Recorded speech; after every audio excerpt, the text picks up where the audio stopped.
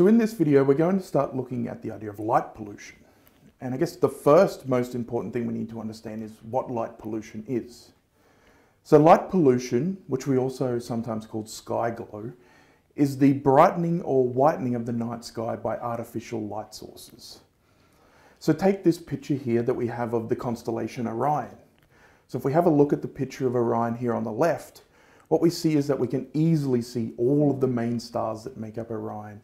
So you can clearly see the 3 stars in the middle that make up Orion's belt. We've got the bright red star Betelgeuse up in the top corner there. And we can also see thousands and maybe even millions of background stars within this picture. But then if we look at the identical picture of Orion here on the right, where we're now in an area that's heavily light polluted, we can still sort of make out the main stars that make up Orion. So you can see the faint 3 belts there. We can still see Betelgeuse because Betelgeuse is just so big and bright, and it's really hard to block Betelgeuse out. But we now sort of start to see that we can't see many of the background stars as well. So we're really starting to lose out on some of the light as it's being impeded by that artificial light in this image. So there are 4 main types of light pollution. The first being glare, which I'm sure we're all very familiar with. Glare is when light is coming either directly from the source, or maybe it's being reflected off a surface like a glass or a window, and it's entering the eyes of someone or an animal that it wasn't supposed to or intended for. The second type of light pollution is sky glow. Now, sky glow can be seen in this image, and it's basically this big light dome that covers an area that's inhabited by humans.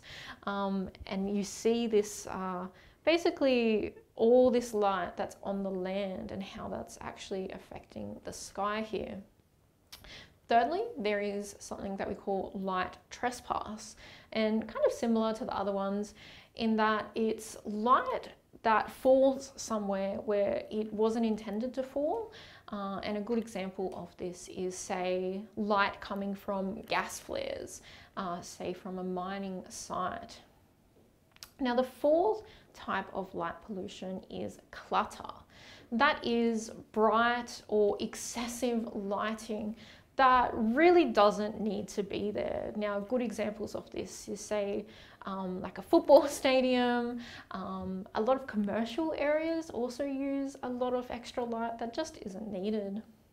Now, currently, much of the outdoor lighting that we use is artificial lighting, and it's often too bright for what it's actually intended to be used for. And so we get a combination of all of these effects when we talk about light pollution.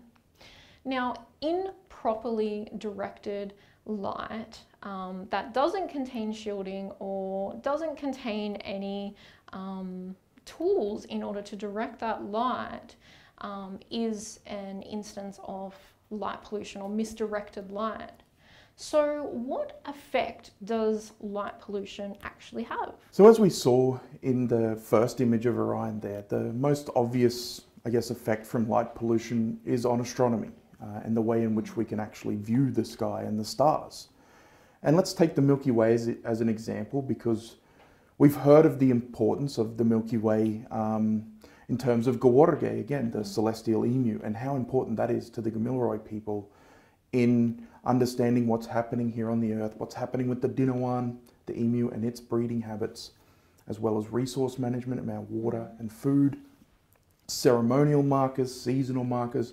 All of these things that are really vital to our culture are embedded within this story.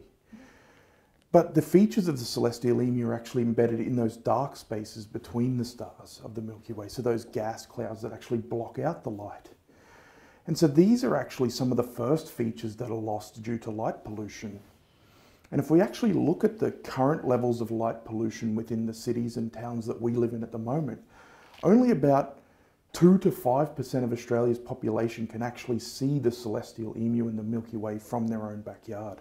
So as we've already discussed, our knowledge systems show connections between the sky and the land, between plants and animals, and how they all intersect with us and our life here.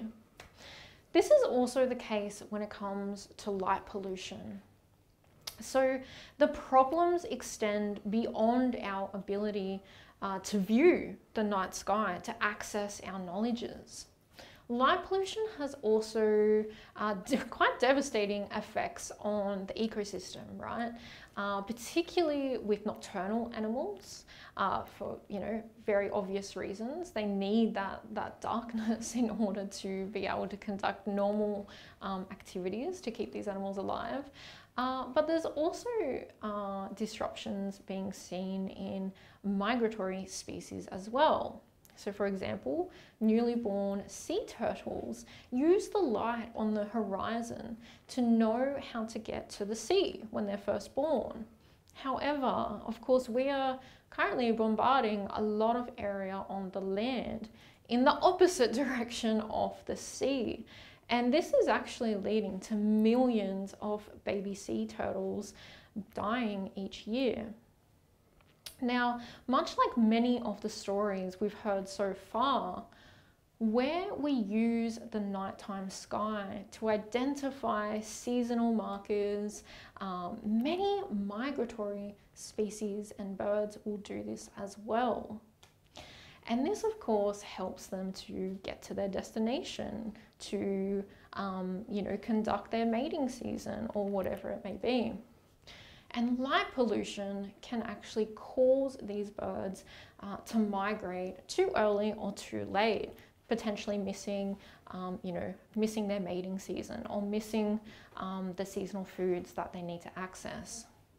So what can be done to reduce light pollution?